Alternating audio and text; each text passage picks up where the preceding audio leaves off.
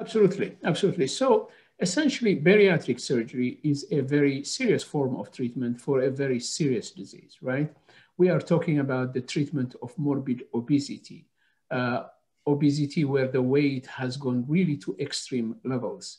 We talk about body mass index greater than 40. We talk about a person having a weight which is at least 100 pounds over their ideal body weight. So if their healthy weight was 150 pounds, the person will be at 250 pounds, right? That is when bariatric surgery becomes indicated, becomes a treatment that can be recommended for somebody who's struggling with weight. So, but it is a serious treatment, right? When people hear about surgery, that is actually something that takes them aback, right? In fact, on average, most of my patients will tell me that when they hear about bariatric surgery as applied to them the very first time, they reject it outright. They think this is not for me. I can do it by myself.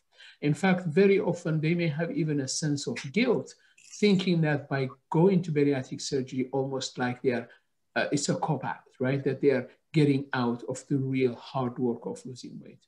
Well, what they don't realize at that time is that the reason they're not able to lose weight by themselves is because they are fighting their own biology. Once their levels of weight reaches those of morbid obesity, it becomes exceedingly difficult for anybody to lose.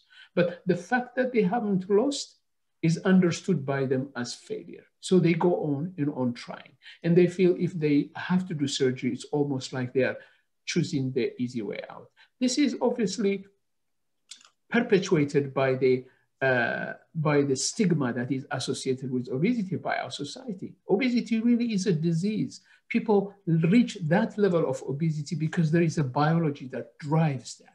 That is the key, really. But without understanding that, patients feel guilty about looking out for surgery. So when they first hear about bariatric surgery, as I said, they reject the idea. But then over time, the idea matures in their head that maybe bariatric surgery is the solution for them. And then now, as you know, we are in a situation where the whole medical establishment has accepted bariatric surgery as a very important form of treatment for morbid obesity. So primary care doctors, family doctors are now routinely recommending bariatric surgery. There was a time in which primary care doctors would never even mention weight as a problem of patients when they encounter them, right? Many years ago, right?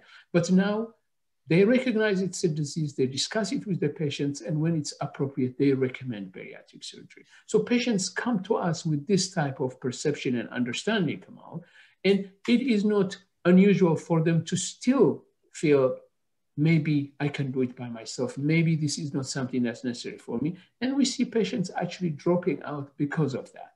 But what happens? What happens is the same thing that has happened for years happens again. They still are not able to lose weight.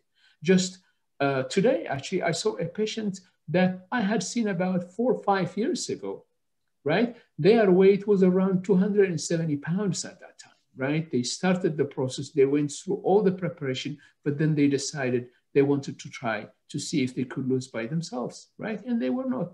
And they were 270 pounds then. When they came back to see me this time, the weight was up at 325 pounds, right? Much more increase, right? Which means that their quality of life and also their risk of illnesses had gone way up by the time they have returned.